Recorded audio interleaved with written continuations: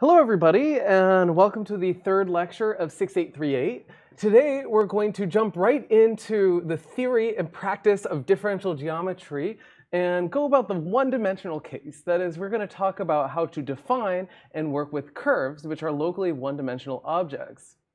Now, there's a lot of reasons to start with curves in a geometry class. I think almost any geometry class you take, certainly on the theoretical side, is going to do that.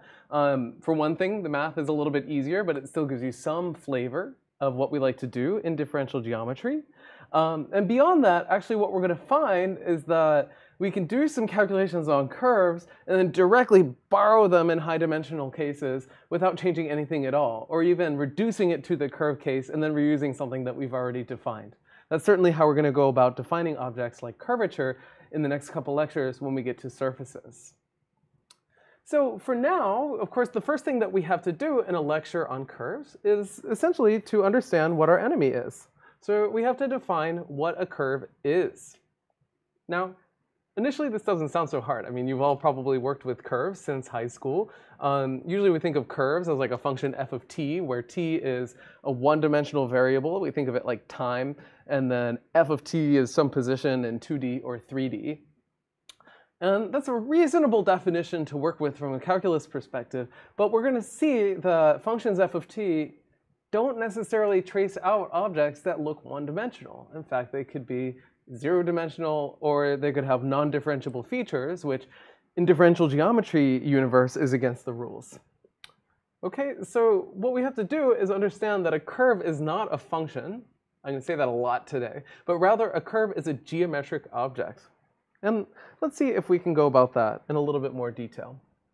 So if you remember from calculus class, probably the way that you went about defining a curve as a geometric object was quite simple. It was just some function gamma of t, right? So t is some point on the real line. That's like the blue curve downstairs.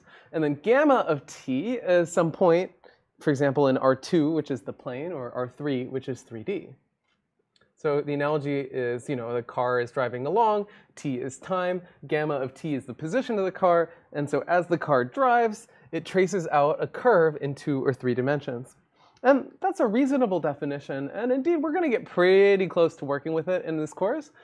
But if we want to be totally pedantic about it, I would argue that this definition doesn't actually work all that well. And in order to sort of see that point, let me give you the world's least interesting counterexample. Looks something like this. Gamma of t is identically equal to 0, 0, the origin. I think most of us would agree that the thing that this car is tracing out is not a curve. It's just one point in the plane. And so it's not enough to just say a curve is a function gamma of t and clean our hands of the situation and move on. Rather, we have to be a little bit more careful to capture some of the subtleties. Now you might say, fine, so a curve is not gamma of t, maybe it's gamma of t with the condition that gamma prime is not equal to 0 or something like that. And you're starting to get there, but let me give you another counterexample that you should continue to think about. That looks something like this schematic here. So here I'm giving you 2 different curves, gamma 1 of t, gamma 2 of t. At least 2 different functions, that much is for sure. So gamma 1 of t is very clearly just tracing out the curve y equals 2 times x. I think we can all see that. Now this crazy curve gamma 2 of t, it feels like something kind of funny might be happening, right? So when t is less than 1, gamma 2 of t and gamma 1 of t agree with one another. They're both tracing out the same thing, t comma 2t. But then at t equals 1, something crazy happens. In particular, if you kind of stare at this function for a little while, what you'll figure out is that if we think of our analogy of a car driving along our curve, then at t equals 1, the driver jams on the accelerator, the car doubles in speed, but it keeps driving in the same direction. Now, are gamma 1 and gamma 2 the same function? No, they're absolutely not the same function of t, right? I can put in the same t values when t is bigger than 1, and I'll get 2 different points, depending on whether I evaluated gamma 1 or gamma 2. But are they the same curve? I would argue yes. Both of these curves actually are just tracing out the locus of points where y is equal to 2 times x. So now we have 2 counterexamples. One is really simple. It's just gamma of t is identically 0, 0. This object is a curve. The other is that we have two distinct functions that both trace out the same curve in the plane. Finally, in today's lecture, we're going to be developing theory that's specific to the universe of differential geometry. And of course, what that means is that we don't just care about curves, we actually care about smooth curves. And then things become even more subtle. So for example, here is yet another counterexample just to kind of get you thinking for today's lecture. And that's the function gamma of t is equal to t squared comma t cubed. Now, as a function of t, gamma of t on the slide here is differentiable, infinitely differentiable, right? And so it might make you think that the curve that it traces out is a smooth curve. But if I punch in a bunch of values of t and plot the resulting points, then I get the graph that you see on the slide here. And notice that it has a really crazy feature right in the middle. It has a feature that we call a cusp. Now, the feature geometrically is a sharp point. I think we would all argue that we can't really think about derivatives of our curve at that cusp. But yet, the function gamma of t is differentiable. This initially feels like some kind of contradiction, and if we investigate further, we can work out exactly what's going wrong. Specifically, if we think of t like time and gamma of t like the position of a car driving at time t, then at time t equals 0, the car comes to a stop just for an infinitesimal tiny amount of time, turns the steering wheel a bunch, and then keeps driving off in some other direction. So the people in the car don't experience some crazy amount of force on them because the car came to a gentle stop and then just continued off in another direction, right? That's why the function is smooth. But the car did have a sudden change of direction between the positive and negative t values. So when we put all of our observations together, the high-level conclusion that we can draw is that using functions gamma of t as a proxy for defining a curve is actually kind of a tricky matter. It's not the case that there's some one-to-one map between the set of curves and the set of functions gamma of t from the real numbers into R2 or R3. And I would argue that if we want to be pedantic and really understand the deep reason why this is the case, what we should do is remember that geometric objects are not functions, they're sets of points. So a curve is not a function gamma of t, but rather it is a set of points in R2 or R3 or Rn, whatever, it's not going to matter, with some certain properties that make it look like a one-dimensional object. Curves are not functions, they're not differentiable functions, they're not necessarily functions with some equivalence relations, although we could probably make that work if we had to. It might be a little messy. So curves are sets of points, right? And just more generally speaking, geometric objects are sets of points. They're not just functions. Functions are just convenient ways to work with geometric objects. And that's essentially what we do in differential geometry. We try to first make our definitions that are purely geometric objects, and then when we want to apply the theory of calculus to understanding these objects, we start to introduce objects like functions to allow us to compute derivatives using machinery we've already established. Okay, so our geometric definition of a curve is going to look something like this. A curve is a set of points that locally looks like a line. So what do we need to do? We need to define what it means to locally look like something, and we need to define what it means to look like a line. And then when we put all those pieces together, what we're going to get is a formal definition of what it means to be a curve. And thankfully, this is a well-trodden path in the theory of differential geometry. It's one that I think if you're a math major, you've taken math courses in the past, you're probably used to interpreting and thinking about. If you're a computer scientist and you're not used to this level of formalism, it might feel kind of unfamiliar and take a few tries to really understand deeply. So I'm going to explain it right now, and then what I'd encourage you to do on your free time is to really sit with this definition and draw schematics until you understand exactly what it's telling you about life. So here's our illustration of how we're going to go about defining what it means to be a curve. Remember that a curve is a set of points. So we're going to talk about defining a two-dimensional curve. And then the definition for a curve embedded in n dimensions is no harder. It's just we're going to replace 2 with n. But just for the fact that our PowerPoint slide here is two-dimensional, let's stick with 2D curves. So we're going to think of a curve C as a subset of R2. This is fancy notation for saying that a curve is a set of points. And it has the following property. Namely, what we can do, here's our curve C. Well, we can draw a point P on our curve, for example, right here. And what we want to know is whether our curve looks one-dimensional around this arbitrary point P. So how could we do that? Well, what we can say is that for every P on our curve, there's going to exist some little neighborhood around P, which let's call U, where our curve looks like the image of a line under a simple function. In particular, what we're going to say is that for every P, I can draw a little neighborhood U around P, and I'm going to write a function down, gamma of P, gamma sub P rather. And gamma sub P is going to be a function of the real line. In fact, just some interval in the real line is good enough. Okay? And so essentially what we're going to say is that a curve is an object where around every point P, I can take some tiny little segment of our curve, and that tiny little segment is given by some map gamma sub P from the real line. Now remember that we still have to discount this case where gamma is just like identically one point.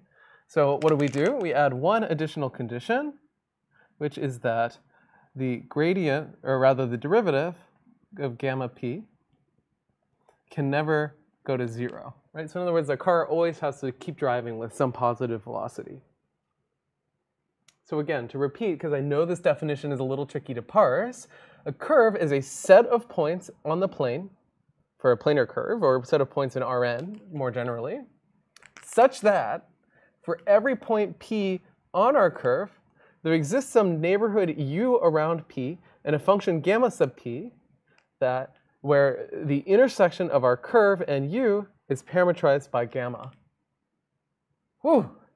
Now, why do we need this neighborhood U? Well, one thing that you could imagine could happen would be, I'm having some trouble here, that our curve maybe comes back like that, and now technically our curve has two segments and I'd have to make my neighborhood U a little smaller. That wouldn't be any good.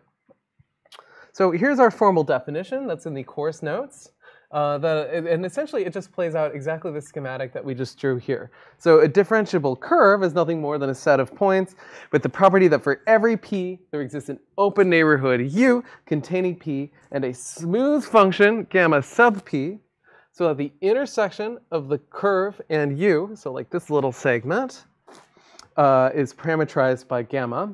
Gamma, unsurprisingly, is known as a local parameterization of our curve. So let's clean things up a little bit.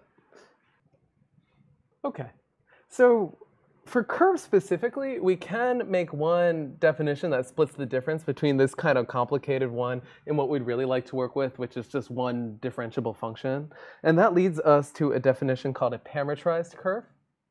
And a parametrized curve is really given by just one function gamma of t that goes from t into our curve. And to make sure that it doesn't have a cusp or it doesn't just grind to a halt and draw a point, we add the condition that gamma prime of t is never equal to 0 for any value of t that's within our curve. Now, the one thing that parametrized curves allow us to do that the definition on the previous slide does not is it allows us to have curves that self-intersect, like the loop-de-loop we see on the slide here. We're going to see that that doesn't really make a critical difference in our theory. But one thing that you should do is go back to the previous slide with the definition of a curve rather than a parametrized curve and convince yourself why the picture that I've shown you on the slide here actually would not satisfy it at that crossing point of the curve in itself. So the previous definition is a tiny bit more strict. This one is a little bit easier to work with in calculus terms. We're mostly going to work with parametrized curves today, and you can convince yourself that basically all the calculations we do are relevant to curves that are not parametrized. In fact, one way to do that is you can show that every curve is a parametrized curve. So in other words, for any curve satisfying the definition on the previous slide, there exists a function gamma of t that traces it out, at least locally. Well, at least locally by the definition, and in fact globally. Okay, so a little bit of vocabulary word for parametrized curves. Since parametrized curves are given by functions, then we can talk about the trace of a parametrized curve, which is the set of points that are traced out by our function gamma. And the function gamma of t goes from time t into x, y, and z simultaneously, or x and y simultaneously if you're in the plane. We can call the x, y, and z functions individually the component functions of our curve. Okay, so that kind of concludes our list of definitions. And now we're going to start doing some interesting stuff with curves. First in the plane, and then in 3D. In the last 20 seconds of class, I'm going to give you the right search terms for the n-dimensional case, although n-dimensional curves really don't show up a whole lot in our treatment in this course. In fact, I'd love if you guys suggest some interesting applications. So now that we've made all of these basic definitions, we know what our basic enemy is, we know what a curve is and a parametrized curve is, we can start to do some interesting differential geometry. Now, the basic question that we want to answer when we do differential geometry is what measurements can we make using the tools from calculus applied to things like functions of gamma that really are geometric rather than telling us something about gamma specifically as some function. So when we talk about parametrized curves, the really key consideration here is that our geometric measurements need to be invariant to changes of parameter. Now, what does that mean? Well, remember our example from a few slides back, right? We had this car that was driving along y equals 2x, and it got to some point t equals 1, jammed on the accelerator, doubled the speed, but traced out the same curve.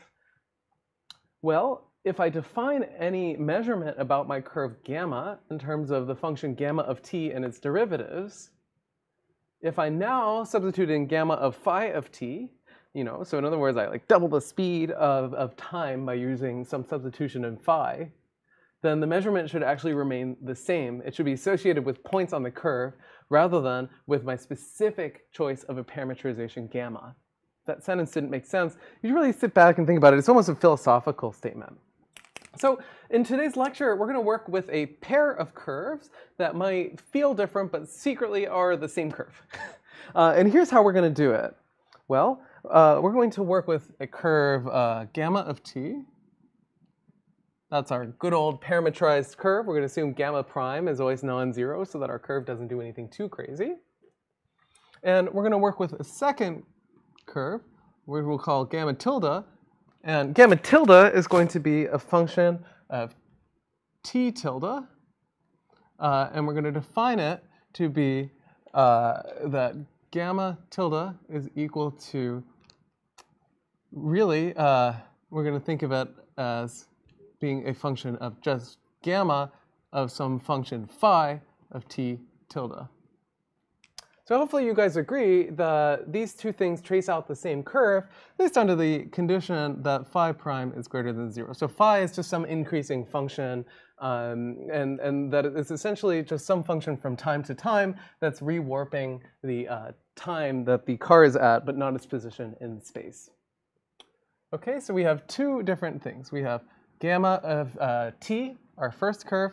Then we have gamma tilde of t tilde, which we're going to define to be gamma of phi of t. Oftentimes we use some nice composition notation here. We can write gamma composed with phi of t tilde. So in other words, really, we're thinking of phi of t tilde as t. Yeah, that's all we did. We just made a quick substitution. All right, so any measurement that we make about our curve that should be about our curve as a set of points rather than as a function should be invariant to the change of variables that I just wrote on the slide here. Yeah, so in other words, if I match t and t tilde, then gamma tilde and gamma should give us the same measurement. If you're wondering, I had to record this 3 times before I got that story right. It's an easy one to get all kinds of knotted up. We'll see if we keep it straight today. So let's first come up with an example of a measurement about a curve that does not satisfy the property that we have on the slide here, and that is computing velocity. So again, remember that we're going to think of gamma, there should be a tilde on that t, I apologize. This should be gamma of t tilde, gamma tilde of t tilde, which is gamma of phi of t. You can see how I keep getting it wrong here. So let's actually compute the velocity of this curve here. So if we do that, what are we going to get? Again, remember there should be a t tilde in here. This is not quite correct. I try and draw it. In fact, maybe I can, just for fun. There should be a tilde here, and a second tilde here. All right. So let's differentiate in this parameter t tilde. What do we get? Well, we get gamma tilde prime of t tilde. By the chain rule, that's nothing more than gamma prime of phi of t tilde scaled by phi prime of t tilde. Okay? But now there's going to be a problem, right? Because gamma and gamma prime are the same curve, right? They trace out the same locus of points in the plane.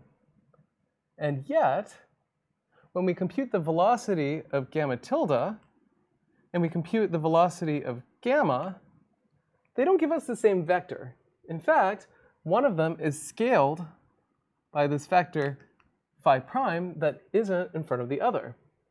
So computing velocity is actually an example of a measurement that is not invariant to reparametrization, and hence we cannot use it in differential geometric computation. Or rather, we can use it in our computation, but we can't use it as a geometric formula. It's just sort of a useful byproduct of some other math. So now let's talk about a formula that is invariant to our choice of parameter. And that, unsurprisingly, is the length of a curve. So hopefully you remember from calculus that if you have a curve gamma of t, then you can compute its length using the formula that we see on the slide here. The length of a curve is nothing more than the integral of the first derivative of the curve after you take the norm of that derivative. And what we're going to see is that computing arc length is actually invariant to reparametrization. Now, of course, arc length has to be in some interval on a curve from time A to time B. So we need to be careful to align our time between the two curves. So here's how we're going to do it. Let's, there's our formula for arc length, now with two floating tildes, which we no longer need. And let's talk about how we're going to compute arc length being invariant to changes in parameter.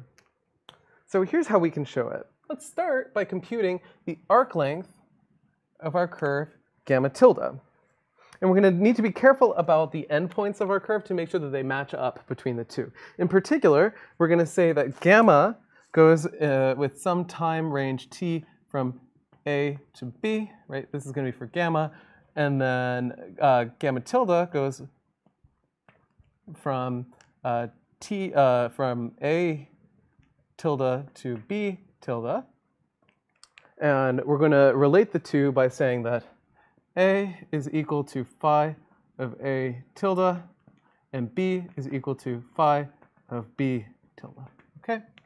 This is just to make sure that, like, if our time interval shifted in that function phi, that we account for that. Hopefully I did it right. I always get this wrong. In fact, I have multiple times today. Okay, so let's compute the length of our curve gamma tilde. Well, based on the formula that we have in the upper corner here, we know that this is equal to the integral from A tilde to B tilde of the derivative of our curve. So this is gamma tilde prime of t tilde. Take the norm and integrate with respect to t tilde. Oof. Okay, so now we can start to make our substitutions. Yeah, so remember that by definition, gamma tilde is just gamma composed with phi. And in particular, we have this formula right here for the derivative, right? So what we can write is that this is really the integral from A tilde to B tilde of what? Well, it's the norm of this vector. This is a scalar, and this is a vector. So really, it looks like the following. Gamma prime of phi of t tilde times the absolute value, because it's inside of a norm, of phi prime of t tilde.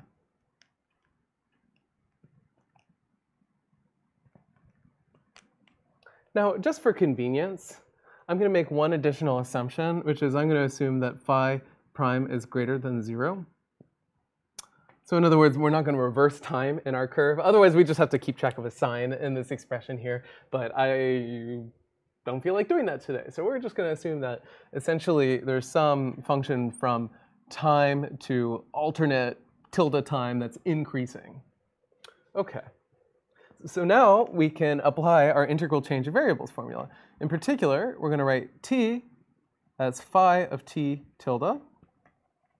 Right? So notice that dt is equal to phi prime of t tilde dt tilde. Okay, so now when we carry out our integral change of variables applied to the expression that we have here, we're going to find that this is the integral from a to b of gamma prime of t to norm dt. And I'm thanking my lucky stars right now because this expression, if we look at our formula on the corner here, is exactly the length of our curve gamma. So let's step back 20 feet and kind of think about the calculation that we just did. We have two curves which are identical up to reparametrization. In other words, we have gamma and gamma tilde, and the only difference between them is the time variable. Right? The cars are both driving along the same path, but one car might be driving faster or slower than the other. We use the chain rule to derive this formula here, which is telling us basically how reparametrization affects the velocity of our curve. The first thing that told us is that velocity is actually not a geometric measurement, right? Because we computed the velocity of these two curves, and they actually disagree thanks to this factor of phi prime. But when we compute arc length of the curves, a special thing happened, which is that we got the same value for both, right? We started with gamma tilde, and we plugged into the formula for arc length, did a little bit of calculus, and we ended up with the formula for the arc length of gamma rather than gamma tilde. What does that mean? Well, it almost feels like what we did was tautological, but it actually wasn't. What we showed is that this formula here gives us the same number for arc length even if we plug in a different curve gamma that's identical to the original curve gamma, just up to reparametrization.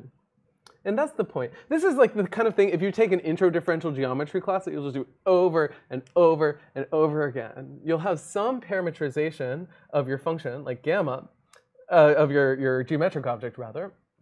And remember, the geometric object is a set of points. It's not a particular function gamma. So we have to be sure that if we chose a different function gamma that traced out the same object, we'd still get the same measurement.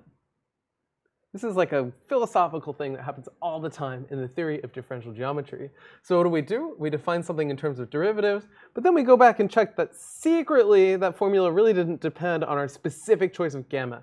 Any gamma that traced out the same curve would give us the same length, and hence length is really a geometric measurement. Okay, so let's clear things out. Okay, all clear. So we now have our first example of a measurement, arc length, that is invariant to reparametrization of a curve. In fact, sometimes a useful thing here is because there's so many different functions, gamma of t, that all give us the same arc length, maybe we try to choose a canonical function, gamma of t, just to make our life a little bit easier. So we don't have to keep doing these same calculations to double check that all of our measurements are invariant to reparametrization. So one of the simple things that we often check is, rather than working with curves that are just generically parametrized any way that we want, instead we're going to work with curves that are specifically parametrized by arc length. By the way, there's a great abbreviation for this. Sometimes, like my favorite math textbooks call this PBAL for short, parameterization by arc length, or parameterized by arc length. So what do? We're going to define, given just some generic parametrized curve gamma of t, a function s of t given on the slide. And essentially, s of t is the arc length of our curve starting from some arbitrary t naught to the current value t. Now, one thing that we can check is that s of t is an increasing function, and in particular, that means that it's invertible. So we're going to define a second function, phi, which is the inverse of the function s. Now, this sounds complicated, but it's not. Essentially, what it's saying is that it goes from arc length back to t. Yeah, so the function phi is answering the question of, like, if I wanted to travel 5 feet along my curve, what t value should I use to get there, right? That's the inverse of arc length. Then we're going to use a special reparameterization, which is gamma tilde of s. By the way, the convention in differential geometry is almost always to use the variable s, where essentially we can write that this is gamma of phi of s. So remember that phi goes from arc length to t, and then t goes into gamma. Now notice on the slide I've written the phrase constant speed parameterization. Let's really check that that's the case here. So in particular, let's take the derivative, gamma tilde prime of s here, and see what we get. So if we write gamma tilde prime of s, well, remember that gamma tilde is gamma composed with phi, right? So again, by the chain rule, that's what? That is gamma prime of phi of s times phi prime of s. Hopefully that makes enough sense. But what is phi prime? Well, by the inverse function theorem, remember that phi and s are inverses of each other. So this is really the same thing as 1 over s prime of t, where the t is chosen to match here, phi. So, well, okay, in that case, what we end up getting, well, what is s prime? Well, by the fundamental theorem of calculus, right, if s is the integral of gamma prime, then s prime is just the thing inside of the integral. So this expression is really gamma prime of phi of s just divided by the norm gamma prime phi of s. Notice that this is a unit vector. And so that's why we talk about our curve being parameterized by arc length as being a constant speed parameterization, right? Gamma prime here was the speed of our constant speed parameterization. And if we just work through the calculation, what we get is a vector divided by its norm. So necessarily, this is of unit length. Okay, so why do we do that? Well, essentially, this constant speed parameterization is one specific choice of parameterization of our curve that only depends on the geometry, right? It only depends on arc length. And so if we construct a function out of gamma tilde and its derivatives in s, then that's already a geometric measurement. I don't need to go back and check that it's invariant to parameterization, essentially because I chose a parameterization, and the choice that I made only came from the geometry. So this allows us to do calculations a little more efficiently than we could do before. Now, we're going to do a little bit additional work because what we're really after is a theory that describes the geometry of a curve. And so far, all I've managed to do is describe how to compute the length. But obviously, there are a lot of curves of the same length that are quite different geometrically. So now we're going to start working with gamma tilde and also its derivatives. OK, so let's do that. So in particular, what do we know? We know that gamma tilde here is gamma tilde prime, rather, is a unit vector. And let's specifically work with plane curves. Then, well, what do we know? We know that we can write the following, which is gamma tilde prime of s. Incidentally, we're going to give this a definition. We're going to call this big T of s. Big T stands for tangent. Well, because it's a unit vector in the plane, we know that there exists some angle theta, so that I can write that this is really cosine theta of s times the first standard basis vector e1 plus sine theta of s times e2. Remember that e1 and e2 are just like the x and y vectors. And the reason that I can do that is that any unit vector can be written as cosine and sine of some angle theta. Okay, so we've computed the first derivative of our curve. What happens when we compute the second derivative? Let's do that. In particular, we're going to compute gamma tilde double prime, or t prime of s. All right, so what happens when we do that?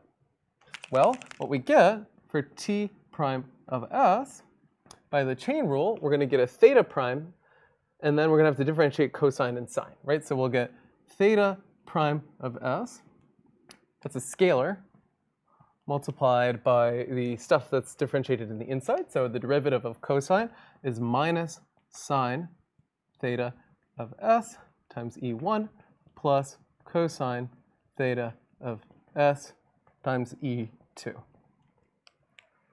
All right. So let's see if we can simplify this expression a tiny bit. So notice that the x component of t is cosine and the y component is sine. Here, the x component is minus sine and the y component is cosine. So we can write a really slick expression here and say that this is equal to theta prime of s times actually a rotation of the vector t. In particular, I can write a matrix 0, minus 1, 1, 0 times t. Let's think about what that's going to do. It's going to take the y component of t and put it into the x component of its output, scaled by minus 1. So it's going to take that sign and make it into a minus sign. It's going to take the x component and put it into the y component, right? That's 1 down here. So it's just slick notation. So let's give these different objects names. We're going to call theta prime kappa of s. We're going to call this matrix here J. And we're going to call it the matrix vector product, J times T, N. Okay? Notice that N, of course, depends on S. So these are the variable names, and here's how we read them. T is the tangent to our curve. N is the normal to our curve. J is a matrix that rotates 90 degrees. And kappa is a function called curvature. So let's see if we can draw a quick schematic of what's going on here. So here's our curve. And let's say that we're at some point. So this is like gamma tilde of s. Though remember that t is the first derivative. So it is some vector like that, t. And it's a unit vector pointing parallel to the curve. Notice that this is invariant to parametrization in the sense that if I drove 2 times as fast along this curve, then I would still get a unit vector in the same direction when I computed this thing, because by definition it's unit length. Even if I drive faster, it's not velocity, it's just the unit vector parallel to velocity. And then what we find is that n, well, it's orthogonal to t. It's supposed to be a 90-degree angle, so it looks something like that. Now, n is a unit vector that's orthogonal to t, right? See, you can tell that it's a unit because it just took t and rotated it 90 degrees. And then it's scaled by this value right here, kappa, which is, I'm going to call curvature. Now, curvature is a very suggestive name, right? Curvature suggests that kappa has something to do with the bendiness of my curve. And indeed, that is absolutely the case. Now, how can I see that? Well, one thing to do is to remember that t is the tangent to my curve, but it also is cosine of theta, sine of theta, right? So if I think of theta as like some angle, you know, like I just draw the horizontal line and then theta is like that, right? Then theta is basically describing what direction my car is pointing as I drive along my curve in the plane here, right? This is all in R2. So then curvature is theta prime. It is the rate of change of the angle, like the bearing of my car as I drive along the curve with unit speed. Now, why is that curvature? Well, it's some measure of the bendiness of my curve, right? Like a curve that's somehow very curvy is one where I have to bend the steering wheel a bunch so that I'm like driving, you know, donuts along my curve. Whereas when curvature is 0, what is that telling me? That's telling me that theta is constant, and actually my car is driving along a straight line.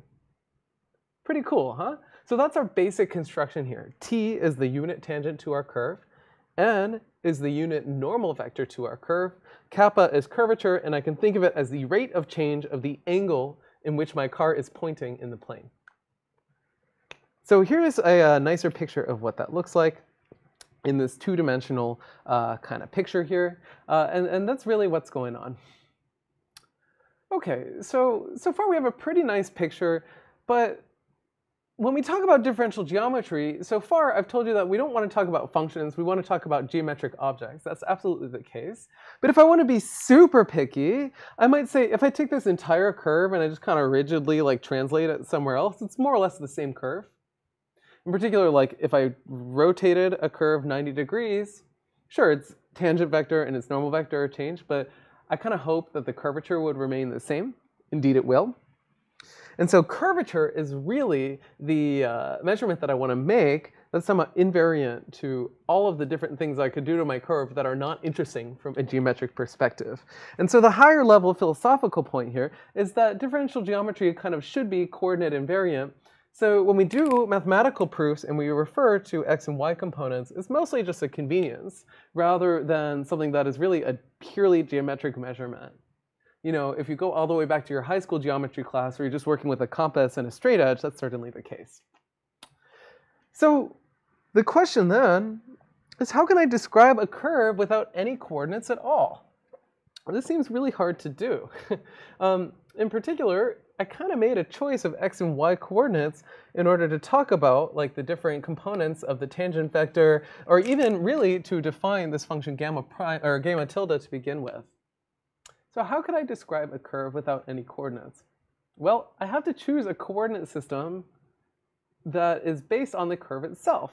And so a really sneaky thing that was proposed by a mathematician named Frenet was to say, well, I can't really choose x and y coordinates here because those are depending on the plane that the curve is sitting on. It's not really a set of coordinates that's specific to the curve itself.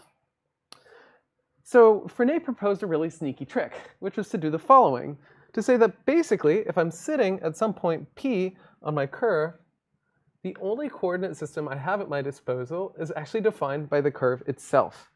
This is sort of the turtles all the way down philosophy here, that the only coordinates that are meaningful when I work with a curve are actually coordinates based on the curve itself. So rather than working with x and y, I can do my calculations in the basis of vectors t and n. Now, in particular, one thing I might try and do is measure the rate of change of the tangent and the normal to my curve in this specific basis, which is pretty crazy. So in other words, I want to know how much the tangent vector and the normal vector are changing without reference to any outside coordinate system at all.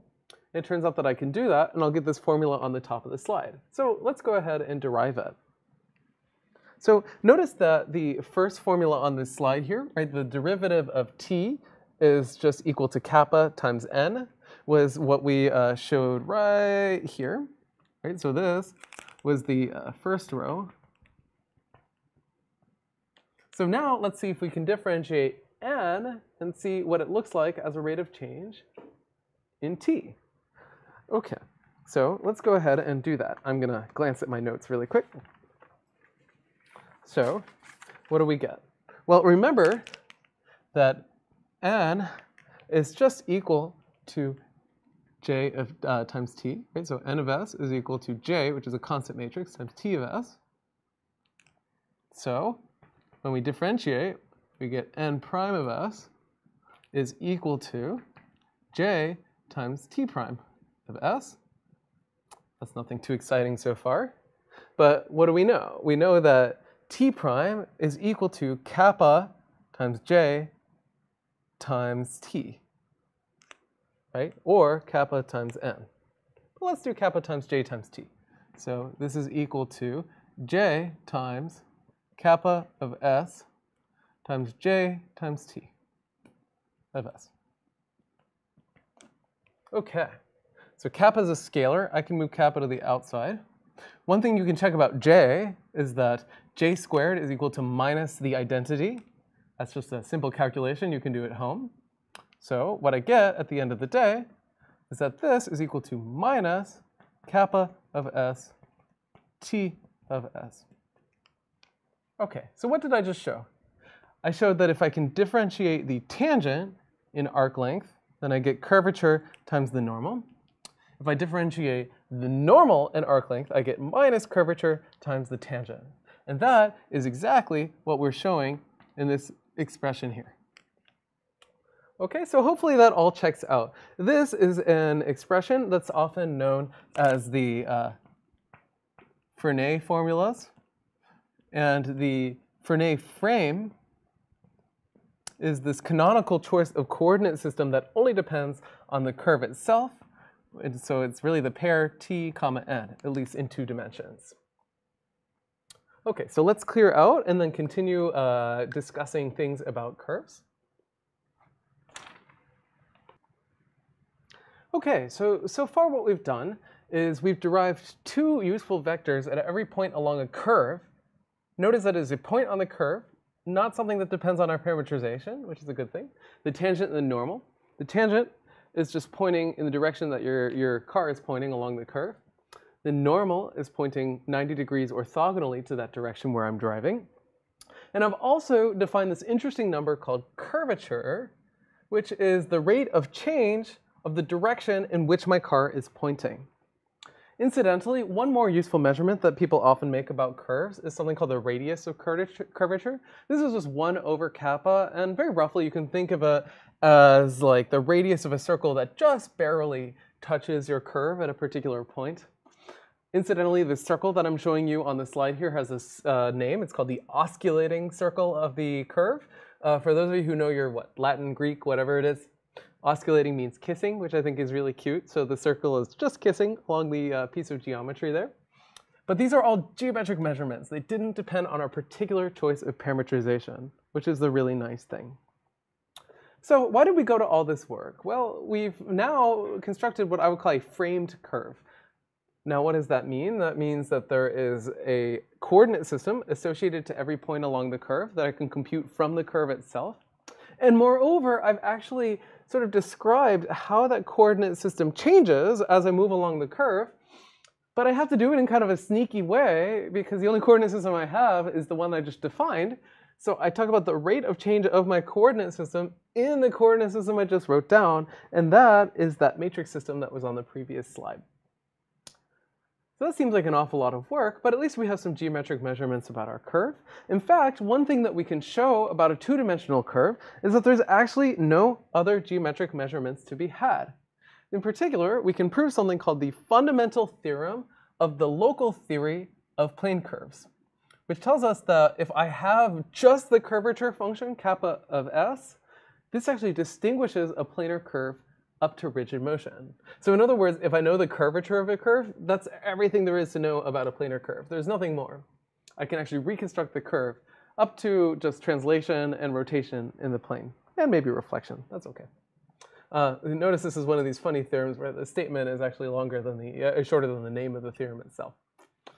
Okay, so let's actually state this a little bit more carefully, and then I can sketch out the proof really quickly, and I think you guys can all fill in the blanks at home. So in particular, our proposition is going to look something like this. So we're going to say, given a differentiable function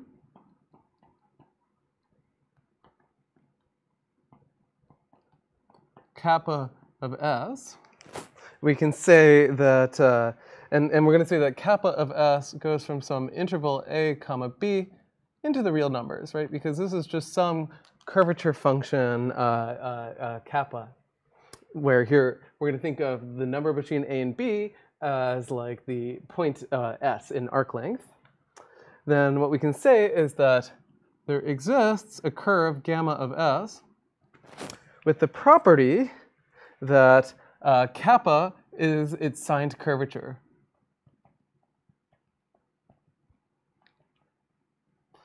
Okay, so in other words,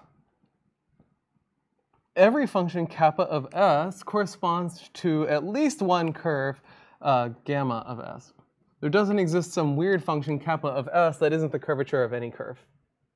And in fact, we can show a slightly nicer statement, which is that if 2 curves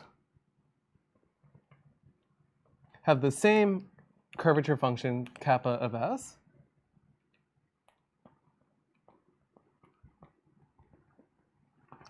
well, then they're actually the same curve. So that is to say, more carefully, then they are the same, except that I'm going to allow them to rotate, translate, and well, actually not reflect, because our curvature in this case is signed. So we're going to say up to rotation and translation. So that's sort of just the more formal statement of the theorem that we've already written here on the screen. Okay, so there's really two different parts of this theorem. Right? The first part is that given any curvature function, I can construct a curve with that curvature. And then the second part is given two curves with the same curvature function, they're actually the same curve up to just kind of scooting around in the plane. Okay, so let's prove this really quick. We can essentially do number one carefully, and then I'll just sketch out number two. So let's do part one first. So what we're going to do is we're going to take a value S0, which is actually arbitrary, it doesn't matter, which is somewhere between A and B. And we're going to define a function, theta of S,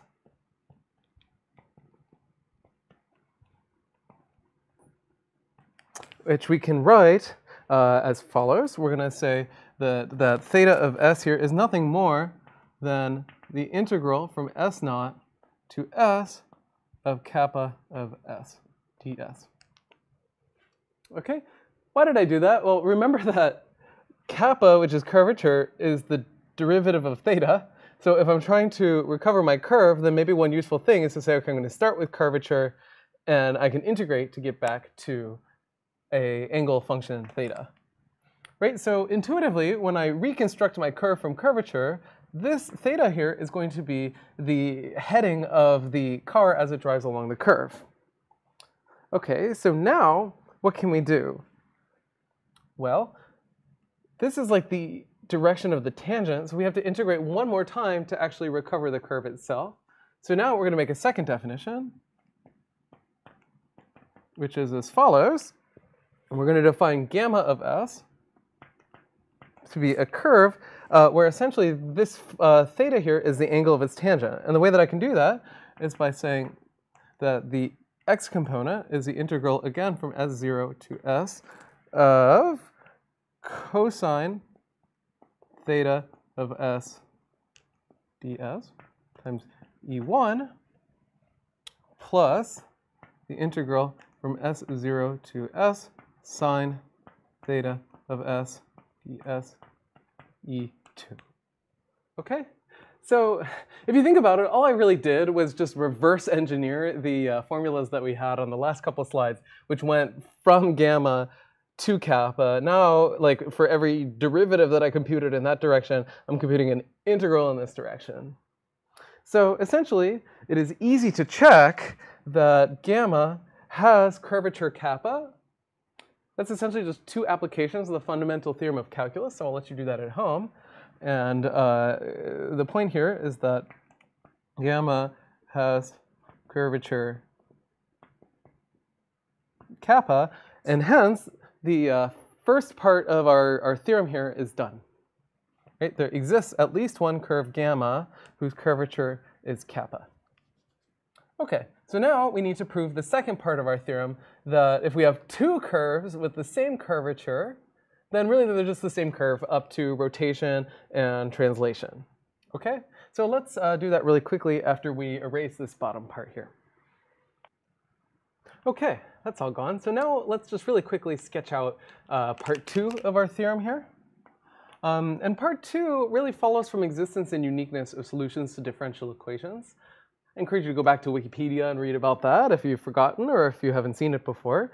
So now we're going to take the second curve, which maybe we call, gamma tilde of S, that also has curvature S.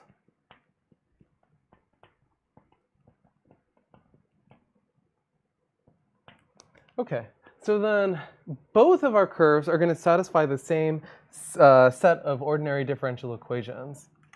In particular, they look something like this. So both curves satisfy the following ordinary differential equation, which I can write as d over ds. And just for fun, I'm going to not only compute the derivative of the curve, but also of the tangent of the normal. So gamma Tn is equal to, and now we've got 0, 1, 0, 0, 0, kappa, 0 minus kappa 0 times, again, gamma Tn. So they both satisfy all of these different relationships when it comes to differentiating them with respect to s. And if, let's say that I take one curve and I just translate it and rotate it by just adding a constant and multiplying by a matrix. This is the part that I'm going to let you guys do at home and more formally. Essentially, if I translate and rotate my two curves, then one thing that I can figure out,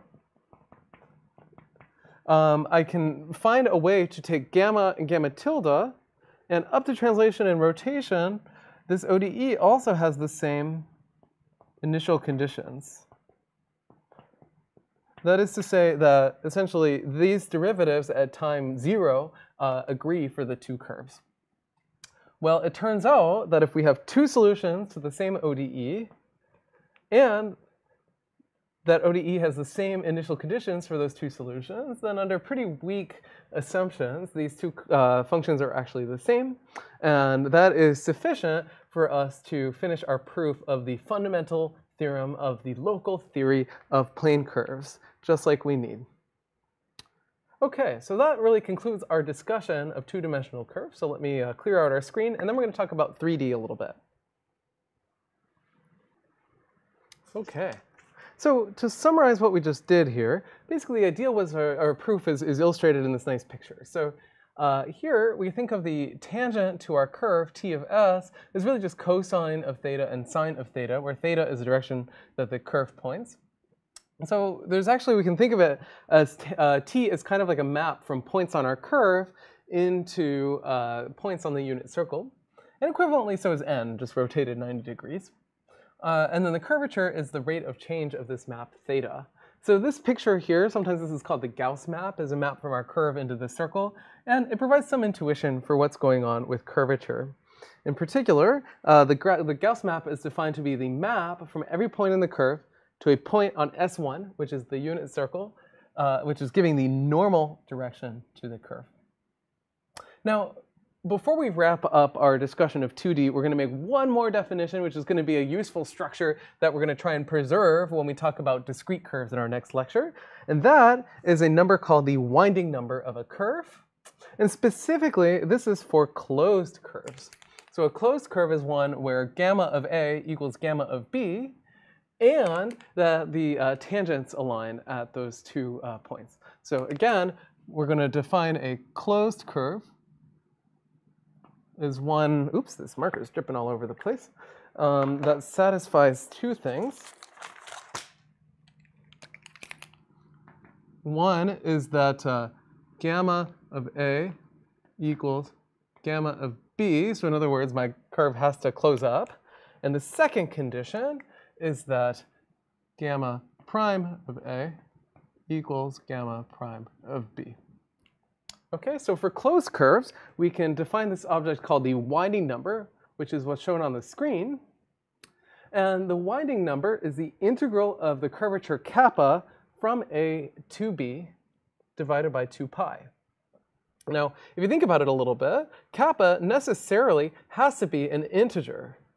Why is that? Well, remember that my curve closes up and it has the same tangent at the beginning and the end, right? So I have some curve, you know, it's going all over the place. Maybe it loops on itself a few times, but then it closes up. And when it closes up, the tangent vector is the same. Okay, so the tangent vector, remember if I think about that Gauss map, right, it's like spinning around the unit circle S1. And, you know, it starts out, let's see if I take this vector, well, actually, I guess, you know, and map it down here. That's not quite the Gauss map. That's the Gauss map up to 90 degrees. Then it's like spinning around the circle as I trace out this curve, that it ends up back where it started. What does that mean? Well, that means that cosine theta of A equals cosine theta of b. Similarly for sine.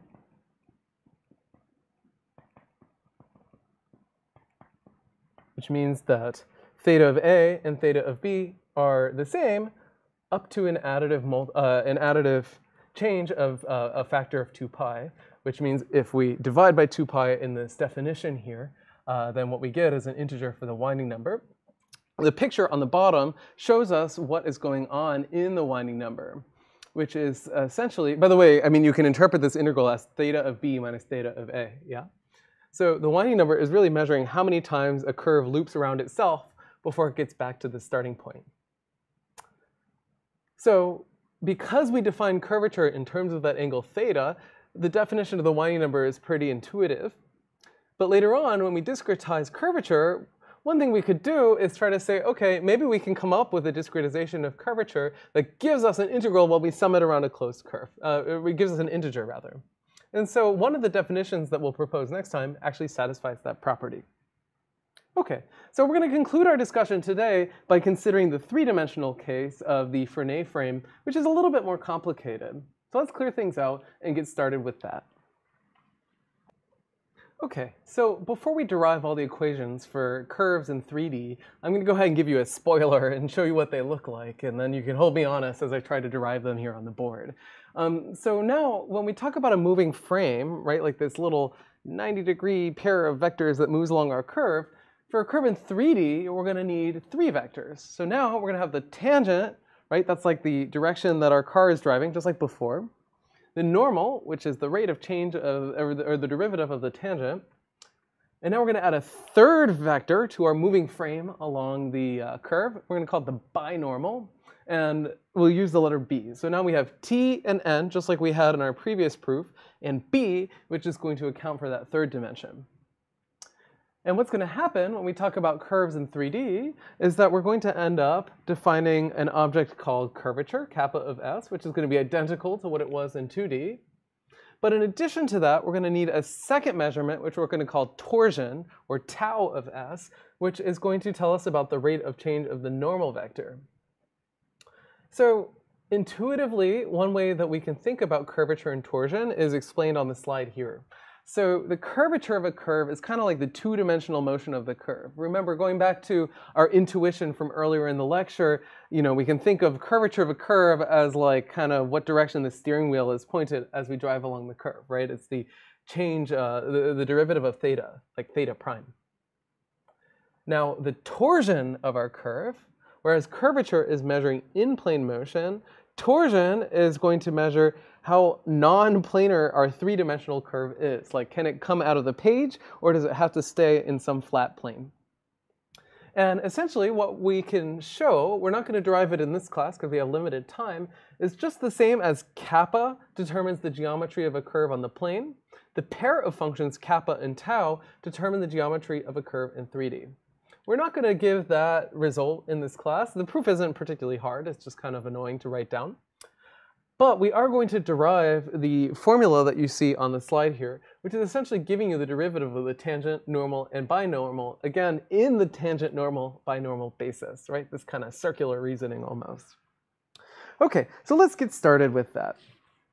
So I'm going to take our formula here and move it to the corner, just to keep me honest at the end of the day. And to get started, we're going to show a very short little proposition here, which is essentially going to give us some useful formulas to work with. I apologize, I keep glancing down at my notes because I want to make sure that I get it right on, I won't even say the first try, this is like the 5th try here. Okay, so here's going to be our proposition here. What we're going to do is we're going to take some vector function. So we're going to say, suppose that we have some function v of t, which goes from the interval from a to b into actually Rn. This is going to be good enough. And we're going to say that the norm of v of t is identically equal to 1. So it's just a bunch of unit vectors as a function of time. Then one thing that we can show is that v prime of t dot product with v of t is identically equal to 0. That's going to be the first part of our proposition. The second part is that if we have v of t and it's always orthogonal to another vector w of t, then we're going to have that v prime of t dot product with w of t is equal to minus v of t dot product w prime of t.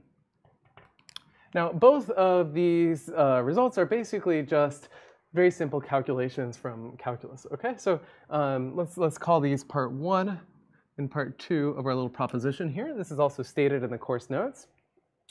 And our proof is going to be pretty straightforward. So in particular, let's do part 1 here. So this is the 2 norm. Of course, the squared 2 norm is nothing more than the dot product between v and itself. So I can say that v of t dot product with v of t is identically equal to 1, right? Because this is just the norm of v squared. So what does that imply? Well, let's differentiate both sides in t. What's the derivative of 1 with respect to t? It's just 0. I'm going to flip sides while I'm at it, so this is going like that. And what is the derivative of the left-hand side? Well, by the product rule, this is 2v of t times v prime of t, which essentially gave us exactly the expression that we had. Okay, so these are easy little proofs. They're just kind of nice properties to keep in mind. So again, what is this telling us from a high level? It's saying if I have a vector which is always unit length and it's a function of time, then the derivative of my vector as a function of time is perpendicular, right? There's a dot product equal to 0 to the vector itself. Okay, so now let's prove the second part of our proposition, which is basically equally easy. Okay, so remember that we have now v prime dot w is the thing that we're after, but we started with v dot w. So let's differentiate both sides of this expression. The derivative of 0 with respect to 0 is 0. What is the derivative of v dot w? Well, it's v prime of t dot w of t plus v of t dot w prime of t. Right? This is the product rule. Okay, so now if I just subtract this second term from both sides, right, then what do I get? I get v prime of t dot w of t equals minus v of t dot w prime of t, which verifies the second part of our proposition. So this is a really easy proposition, but it's actually, I don't know, it's like somehow weirdly profound to me. You know, if you have a unit vector and you differentiate it, then the rate of change is orthogonal to what you started with. And if you have two vectors that are like traveling along and they're orthogonal to one another as they move along, then they satisfy this kind of interesting anti-symmetry property here. Okay, so this proposition is not particularly hard, but we're going to use it a bunch of times. So I'm just going to leave it up here as we continue our derivation of these Fermat equations on the top of our slide here. But just so we have a little bit of room, I'm going to erase the proof, if that's okay. Okay, so now that our proof of this little proposition is gone, let's go about defining the tangent, normal, and binormal of a three-dimensional curve and showing that they satisfy the relationships up here when our curve is parametrized by arc length.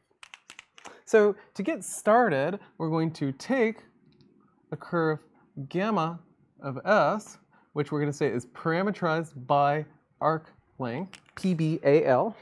And we're going to make one additional assumption on gamma, and we're going to return to it next time.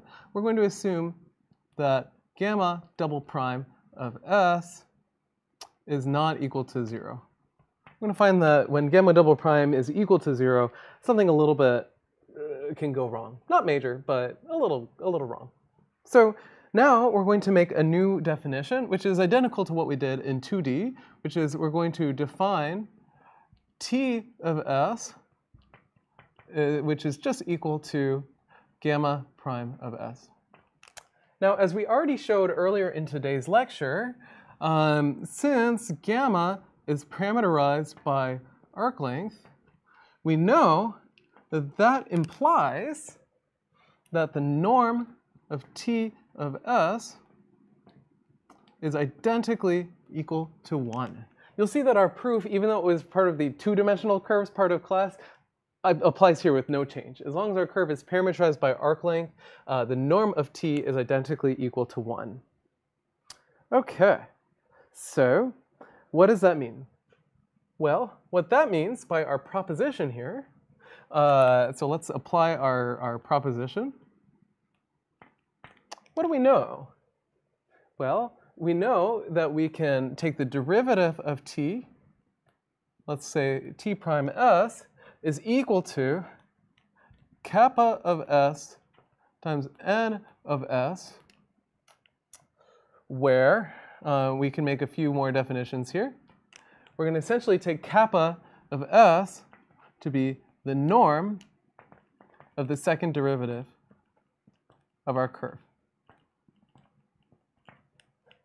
Now, essentially, because kappa is defined to be the norm of the second derivative, then we also know that the norm of n is equal to 1. Now, by our proposition, if we take this definition here and we apply our proposition to it, what we know is that n dot product with t is equal to 0. Why do we know that?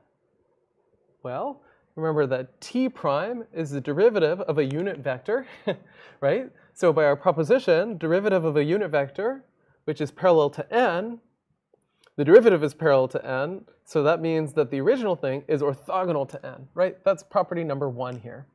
So this is just property number 1 from our proposition. Okay, so what have we done so far? We've essentially derived the first row of our matrix, which just says that t prime is equal to kappa times n. When I say derive, we have to be careful about what's a definition here and what did we prove. Well, we kind of defined kappa times n to be t prime by essentially taking kappa to be the norm of t prime and n to be the direction of t prime, but we double-checked that that is a reasonable choice, and moreover, we show that n dot product with t is equal to 0 as a byproduct of our proposition. Because in addition to these three expressions here, by the way, we're going to show that t, n, and b are mutually orthogonal unit vectors. Okay, so now we have two unit vectors. We have the tangent and we have the normal. We're going to make a third definition, which we're going to call the binormal. So we're going to define the binormal. I guess I didn't need to capitalize the b, but maybe I do, because I'm going to write b is equal to the cross product of t and n. I'm dredging up all of the vector algebra that you might have forgotten from a long time ago. Okay, so I had two orthogonal vectors t and n, and now I have a third orthogonal vector b, which is perpendicular to both t and n, just by definition. So, what do we know? We also know that b is unit length because t and n are unit length. So, in particular, we know that t, n, and b form an orthonormal basis for 3D, R3. Okay. So that's just because these are three mutually perpendicular unit vectors. Well, what do we know? We can take any vector in R3 and write it in a basis. That's certainly true. So in particular, we can say for any v in R3, we have the following relationship, which is that v is equal to v dot t times t plus v dot the normal vector times the normal vector plus v dot n, or v dot b, rather. Sorry.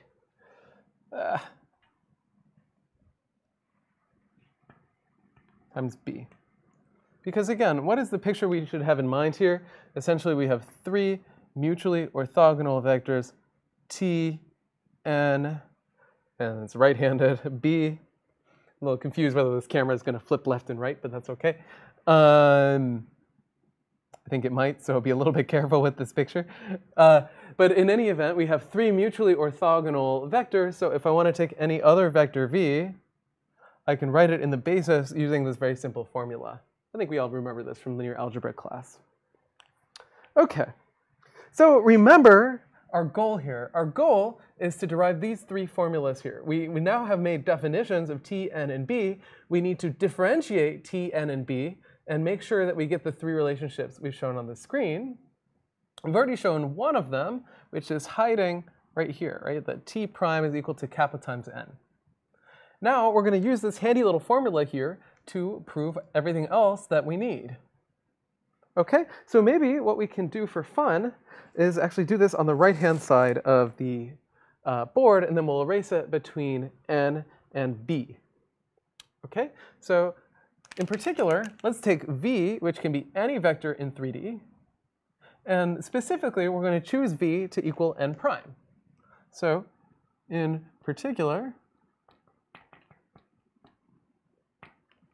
when v is equal to the derivative of n in S, then what do we get? Well, we get the following. We have n prime is equal to, now we've got to copy this formula here. So this is n prime dot t times t plus n prime dot n times n plus n prime dot b times b. Okay. So can we get rid of any expressions in this formula that I just wrote down? Well, what are we going to do? We have this one useful proposition hiding on the corner of our screen here. And remember that n is a unit vector always as a function of time. So what does our proposition part 1 tell us? It tells us that n prime is perpendicular to n. So this dot product here is 0 by the proposition. See, I told you, we're going to use this proposition over and over and over again. Whew. Okay, so now we have a few different expressions. And we're actually going to apply our proposition a second time. And we're going to say, okay, n and t are unit vectors. And we have n prime dot t, where n and t are perpendicular to one another. So this expression is the same thing as minus n dot t prime. Phew. Okay. So why did I do that? Well, take a look. We know that t prime is kappa times the normal, right? So t prime is kappa times n. N dot n is just 1. So this is equal to minus kappa times the normal vector n plus 0 plus, and now we have this new quantity n prime dot b, which we haven't seen yet, so we're just going to give it a name. We're going to call this tau. This is the torsion. So this is going to be plus tau times b. And if you take a look, that is exactly the second row of our matrix here. So we've done 2 out of the 3 expressions. Sorry, I'm kind of standing behind the text here. I'm running out of space on our screen.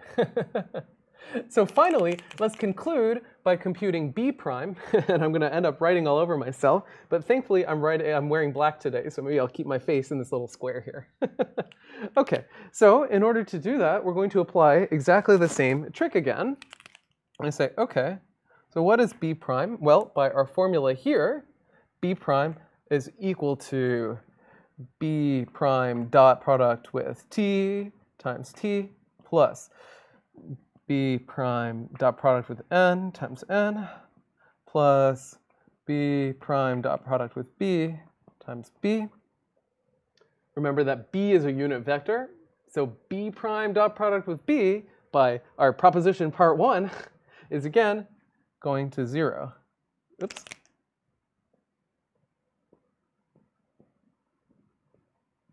Okay, so now we're left with these 2 terms. But we don't know how to differentiate b. So it might make sense to take that prime and put it on the other side. So let's apply our proposition again. Remember that because these are unit vectors, we can move the prime to the other term in the product and incur a minus sign when we do that. Okay, so what do we get? We get that this is really equal to minus b dot t prime times t minus b dot n prime times n. Okay, but now we're cooking with gas because we know that we have expressions for t prime and n prime because we already showed the first two rows of our matrix here. So what is this? This is minus, we have b dot product with t prime, but t prime is kappa times n times t minus, and now we have b dot n prime. Let's see, oops, if I can squeeze this into the space that I have remaining. So n prime is minus kappa times t. Oops. That should be minus, getting tired, minus kappa times t, and then we have plus tau times b. All of that is now multiplied by n. Okay. Whew. Almost done. Now, in particular, remember that kappa is just a scalar, so I can move it on the outside and have b dot n, but t, n, and b are all orthogonal to one another. So this term is 0. Similarly, I have b dot t here. So I'm going to get that the first term in this dot product is 0. I have b dot b, but b is a unit vector, so b dot b is 1. And that just leaves me tau minus 1 and n. So this is minus tau times n, which is exactly the last row of our matrix here. Okay, so what did we prove? I'll peek into this little hole here. Essentially, what we did is kind of a combination of definition and proof at the same time, which is like terrible sloppy mathematics, but you know, I'm a terribly little sloppy instructor, so that worked out okay. And essentially, we started with a curve, and we did make an assumption that gamma double prime was equal to anything other than 0. And that's what allowed us to do this little expression here. So we took a curve that was parametrized by arc length, and we defined t to be its first derivative, so we know that this is unit length. When we differentiate t, which is like gamma double prime, well, by our proposition, we know that's orthogonal to t, so we call the direction of the second derivative the normal. That was just the same as we did on the plane. Then we said, well, we're in 3D, we have a t and an n, so if we want a third vector, we'll just take their cross product and get b, and that gave us an orthonormal basis. And now, to derive this little system of differential equations, the way that we did it was by using this nice little expansion formula we justified, and just plugging in n prime and b prime and the identities that we already derived. So this is a nice little proof. And what is it telling us geometrically? Well, essentially, we have this little triplet of vectors, right? We have the tangent, which is pointing parallel to the curve, the normal, which is orthogonal, and the binormal, which is mutually orthogonal. Those are sliding along the curve. And this is telling us how we're going to sense the rate of change of those three vectors in that vector basis, right? So it's kind of like if I'm a passenger in the car driving along this curve, and the car is driving with unit speed, and I close my eyes, this is telling us something about the forces that I'm feeling and the higher order derivatives as well. Okay, so let's clear this out and then conclude our discussion really quick. Okay, so again, those are the Frenet formulas now for curves in 3 dimensions. One thing that we'll conclude is just by stating the fundamental theorem of the local theory of space curves, which is just the 3-dimensional analog of the 2D theorem we talked about before, which is that if I know the curvature and torsion of a curve, I distinguish that curve up to rigid motion. We're not going to prove that in lecture. The proof really isn't very difficult. It's very similar to what we did in 2 dimensions, although now we don't have access to that theta anymore, which made our 2D proof a little easier. But the essential point here is that curvature in 2D and then curvature and torsion together in 3D completely describe a curve up to rigid motion, which is kind of an uninteresting geometric transformation. And so somehow these are the really nice intrinsic geometric measurements that you can make about a curve.